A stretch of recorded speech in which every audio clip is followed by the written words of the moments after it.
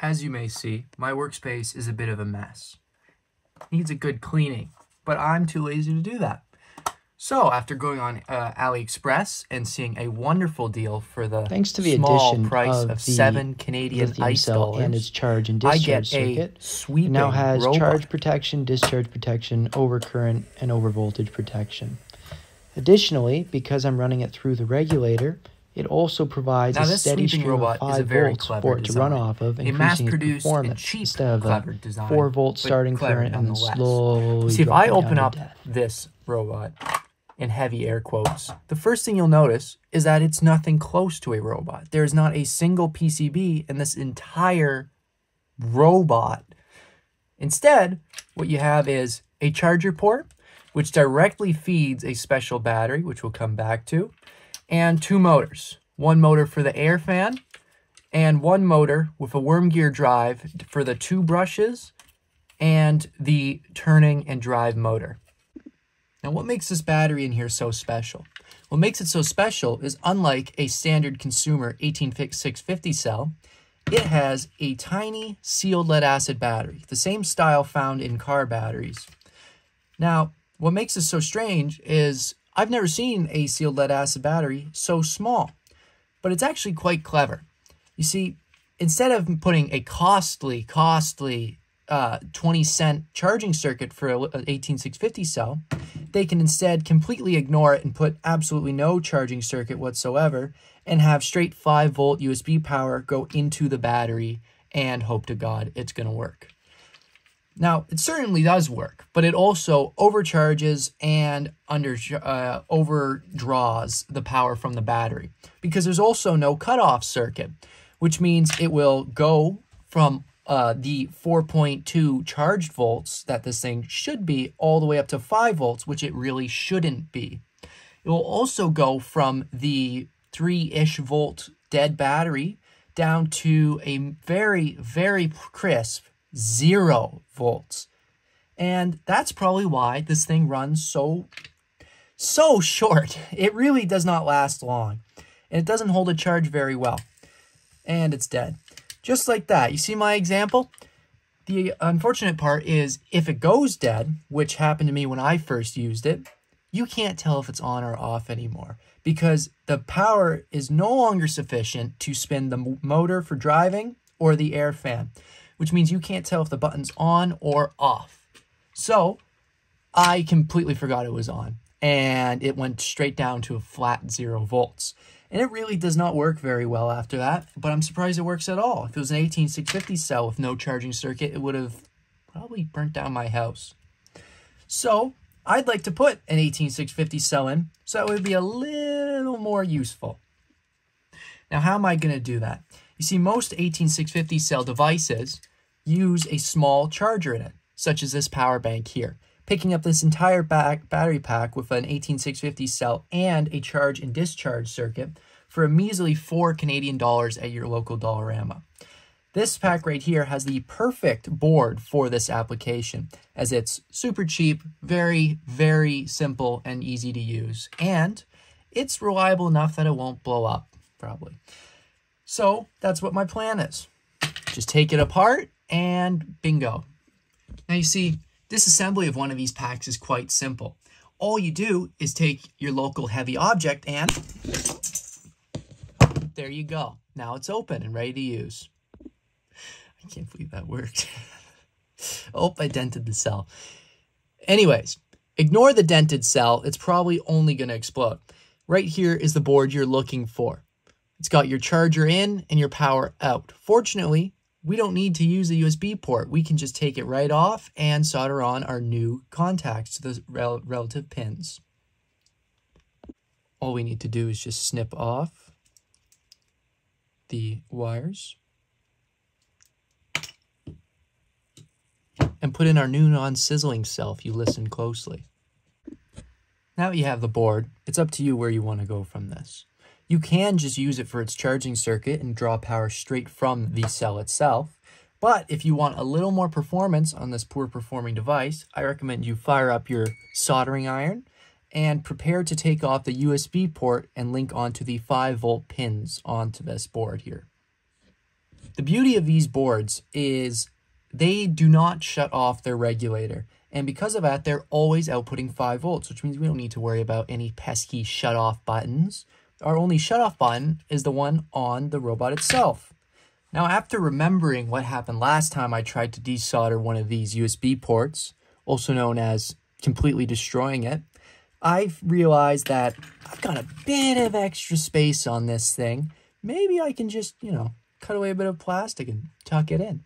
So I think I'm going to go with this route, but I am still going to solder on a point to take 5 volts off of this thing. If we take a look at our state-of-the-art photo here, we'll see that the positive pin is on the right and the negative pin is on the left in this orientation. Negative, positive. So we'll run our leads off of there.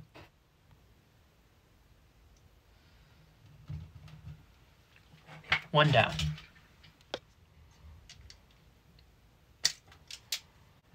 All right, poorly done, but done nonetheless. It should be more than adequate for this very, very high G-force experiencing block of plastic.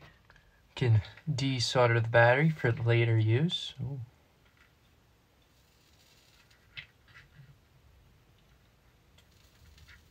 What kind of solder do I use here?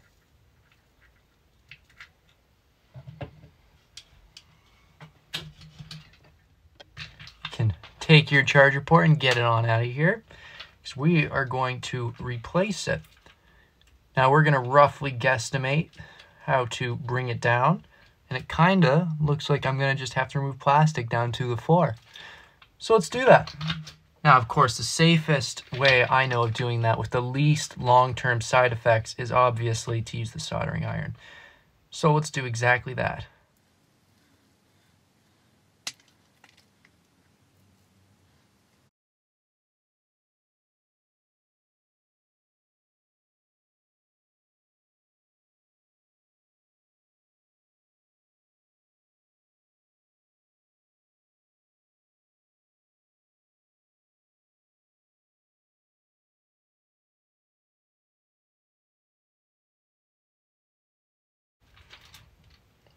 Perfect. Enough. Can do just a tad bit of smoothing. Oh, shit. Just made a bigger hole. Whatever. Good enough. Perfect. Now, to avoid soldering directly to an 18650 cell, what we're going to do is we're going to take our end and we're going to solder it to a small plate before I spot weld the plate to the battery.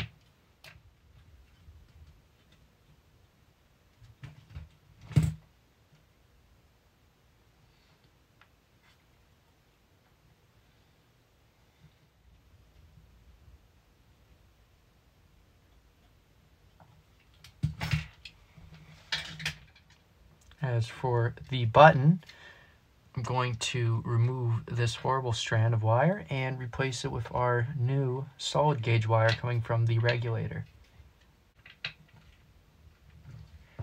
Thankfully, this process is very easy due to the fact that the people who made this thing took out all the hard work by labeling positive red wire and negative red wire.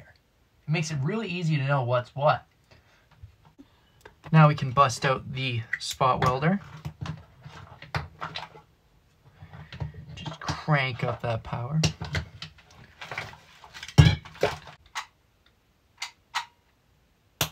Oh, she went there.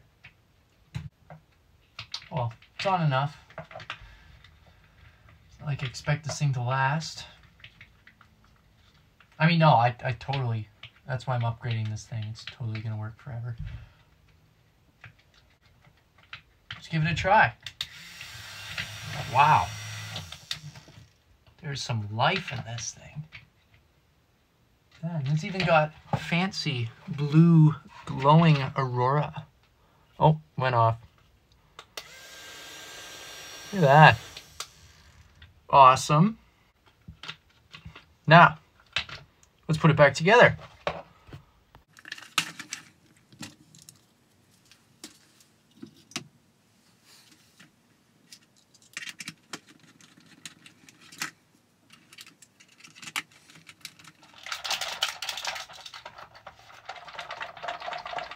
But you know what? If you can't hear the rattle anymore, it's probably not an issue.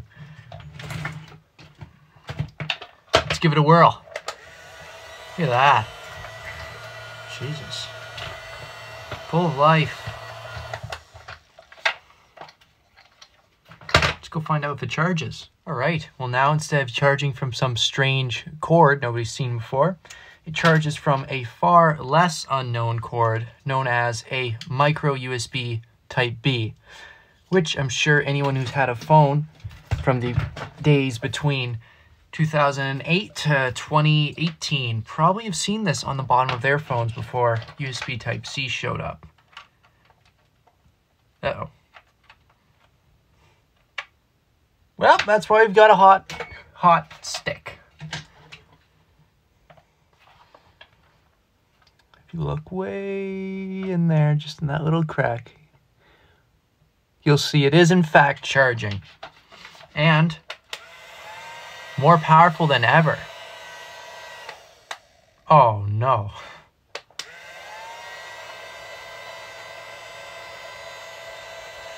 I hope that's not spinning backwards.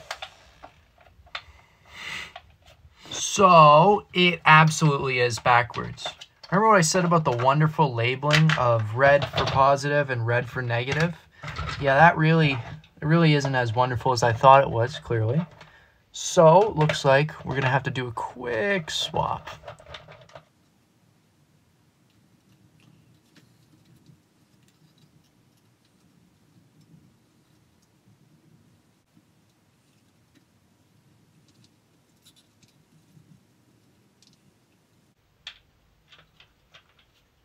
All right. Now that looks a little more accurate. Let's put that back together. Call it a day.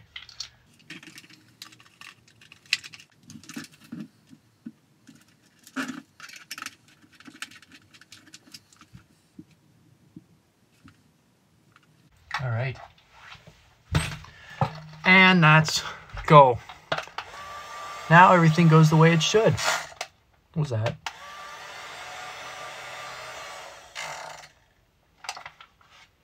Oh.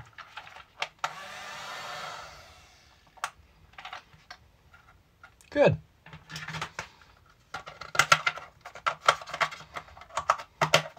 Let's go give it a try.